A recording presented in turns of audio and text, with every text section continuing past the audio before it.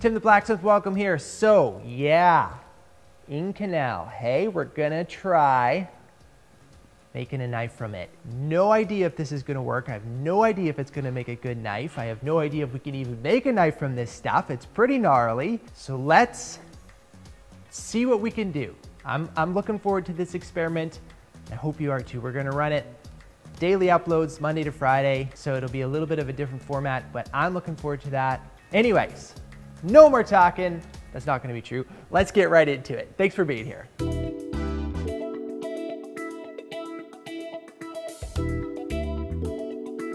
All right, where did I put that piece of Inconel? Here it is, Inconel. Why don't you pull the chair up? We're gonna talk a little bit. Man, I could just really use a cup of coffee right now. I'm feeling it. Get rid of these axes, cluttering up my desk here. Okay, so we're talking about Inconel, particularly this piece right here, which is Inconel Alloy Type 718. Only type of Inconel I've ever seen or had. If you don't know much about Inconel, welcome to the club, neither do I. Apparently it was developed just after World War II for increasing the life in turbine engines in planes. It is considered a super alloy. It holds up in extreme pressure and temperature. The big deal with this stuff is that it work hardens, and so that is tough for machining. And on the last two videos I've done with this material, surprised at how many of you who are watching have dealt with this and worked with this material. So there's a lot of experience around here, more than I know for sure. To those of you who have worked with this stuff, is there a way that I can harden it in my shop with what I have? Be really interested to know that, particularly for trying to make a knife out of it. Again, this is an experiment, guys, so we don't know I don't know what's gonna happen, but that's sort of the fun of it. So anyways, that's Inconel, that's what we're doing. I wanna make this knife as quickly as I can. I do not want this to be like that titanium knife build where it was like 6 weeks of just flat out insanity, craziness. We're not doing that on this project. If you haven't seen that project, I recommend you check it out. This is get it done quick so we can really test to see if Inconel makes a good knife. If it does make a good knife, then we can circle back and make a really beautiful knife out of that. Wanted to talk to you about this. This is a drawing I got from a fellow YouTuber, Kyle Royer. He is a master bladesmith. No, like actually he is. That's his certification. It's nuts. Crazy cool projects on YouTube. I will make sure to put his link down below so you can check out his YouTube channel if you haven't. Top quality stuff. Kyle also offers a couple courses online for making knives. You've got to check out Kyle's course because he answers every single question you would have and shows you how to do it. Also, what I particularly really enjoy is the why you do it like this, especially in the designing of the knife. That's super important. Kyle told me to tell you he's gonna offer 40% off of his 2 course if you use the promo code Timothy at checkout. I'm gonna put that down below so you can check that out too. So if you're thinking about getting Kyle's course or you're thinking about building knives, this is an incredible opportunity to jump in and get that. This is Kyle's drawing here, so I basically have copied that. Thank you, Kyle.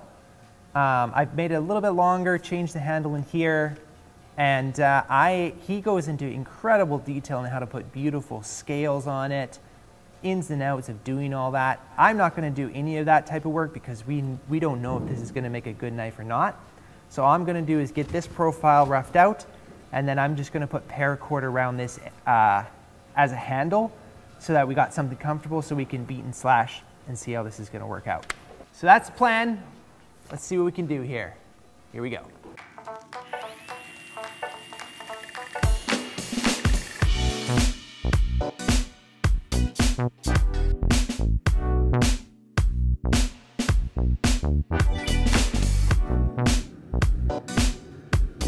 With these super alloys or aerospace steels, every single little thing is a victory. Just to cut it, a victory.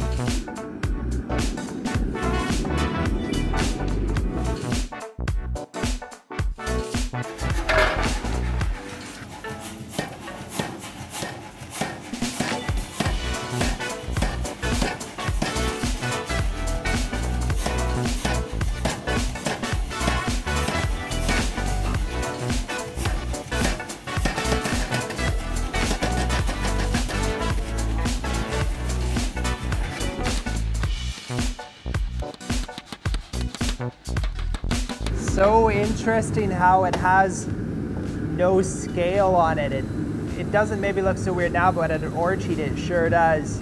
Such a clean material to forge.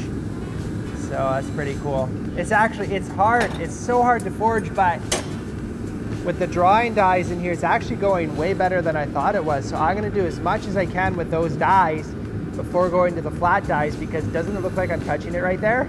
I'm like 6 inches off, don't worry, optical illusion. I'm gonna do as much as I can in those dies before I go to the flat dies, because it gets so hard to forge in the flat dies.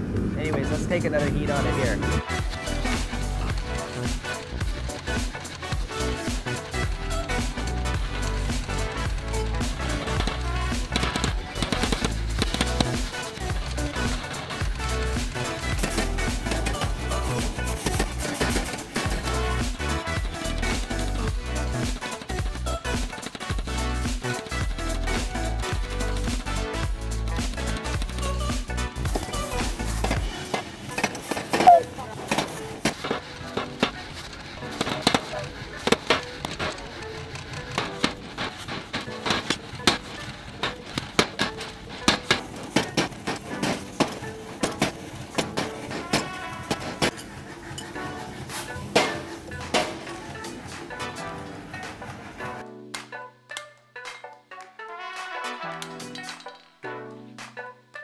And I'm not even gonna pretend that I'm gonna try to forge the blade out of this material at the anvil. It would just, there's no stinking way that you could do that. Never ever. Wow. We're not doing that, okay? It's so crazy to work a material that is so clean. It's just no scale. It's just like, what is this stuff? So I got a slight taper across the whole thing, which is just perfect. So this side here will be the front of the knife, and then that'll be the back. At least that's what I think so at this point. We're gonna let this cool off now, and then we'll start grinding it to shape. All right, where did that, hey, hand it over. What are you doing? Piece of Inconel. It's smooth though, hey? It's so smooth. We're not going to talk about that on video because we've been there and done that before, okay? Moving on. May I please have that Sharpie? Gentlemen. Oh, wow. It doesn't actually have that. Okay. Does it fit? Oh. Oh, that's not actually that much longer than I needed it to be. Wow, wow, wow. Might not be long enough, actually. I pretty much want to cut it here and here, because I'm worried that I got a big cold shut on that end, and that leaves me dry 1 inch. Ooh. I gave myself so much extra material too, a whole inch. Oh, I'm at 2 1/4. Oh, you gotta be kidding me. I gotta go back to the forge. We're back to the forge. We're back.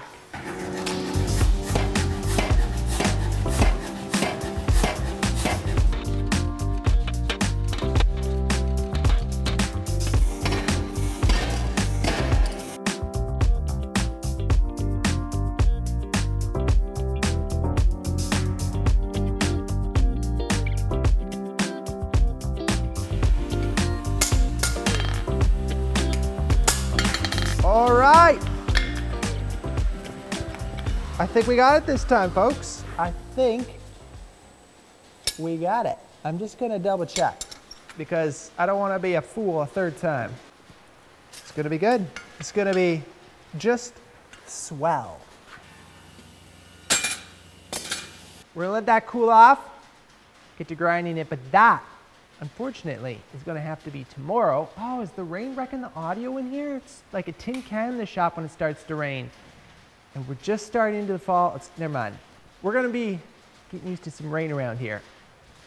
Guys, that's it. No, it's not it, but it's it. I don't know what I'm trying to say. I'm trying to say that's the end of this video, but we're not done the project. So tune in tomorrow when we start into grinding it. Don't forget to check out Kyle's YouTube channel and his incredible tutorials. If you're interested in knife making, you want to build the best knife you possibly can, don't watch me, watch Kyle. Put the link down below. And as always, thank you for watching. Grab your favorite hammer and hit that like button. grab an even bigger hammer and just like smash, annihilate, destroy, just utterly crush that subscribe button. We'll look forward to seeing you in the next video. Until then, keep the forge lit, eh?